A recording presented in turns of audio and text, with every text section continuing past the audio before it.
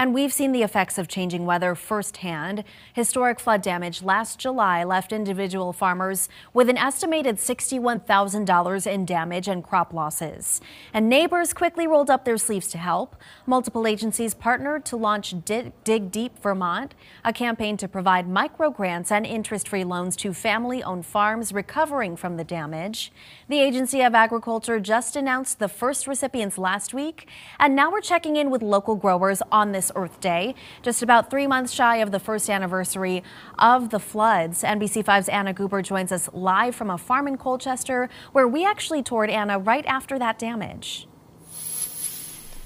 That's right, Lauren. And the owner of Sam Mazza's farm here in Colchester tells me they actually fared pretty well compared to a lot of farmers around Vermont after July's historic flooding. But she says unpredictable weather patterns, rising temperatures, and heavier rain have created many challenges for Vermont farmers, and they're learning to adapt to unpredictable situations.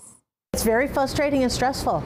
Yeah, you never know if you're going to get a crop to the end and if the crop's going to be saleable when you get it there. Unpredictability is one of many challenges Vermont farmers are facing in the wake of constantly changing climate conditions. Just ask Lori Bombard at Mazza's farm in Colchester. We seem to get a lot more rain, and even in the wintertime, I remember there were 2-3 feet of snow most of the winter. She started working on her family's farm nearly 50 years ago. Now the owner and manager of the business says she's experiencing a very different reality. We hope for snow to cover up the strawberries a little bit, to give them a little bit more shelter, but it's just not happening anymore. So yeah, I mean, it's a lot different. And her crops are paying the price, especially last summer after a late frost followed by historic flooding. We grew a lot of our pumpkins and fall crops down by the river in a piece of land that totally went underwater, and so everything on that property was lost. But she's grateful the damage wasn't worse. Other farmers weren't so lucky, some losing entire fields after the torrential rain. That is really tough on a farmer. It does a lot to your land.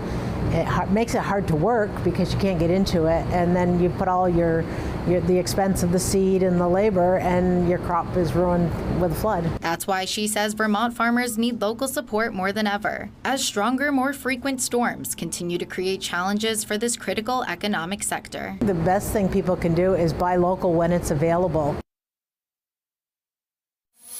And if you're looking for a way to support our local farmers, you can still donate to Dig Deep Vermont's flood recovery funds. They have funds running for different counties and on a statewide level as well, and you can find that on their website, digdeepvermont.com.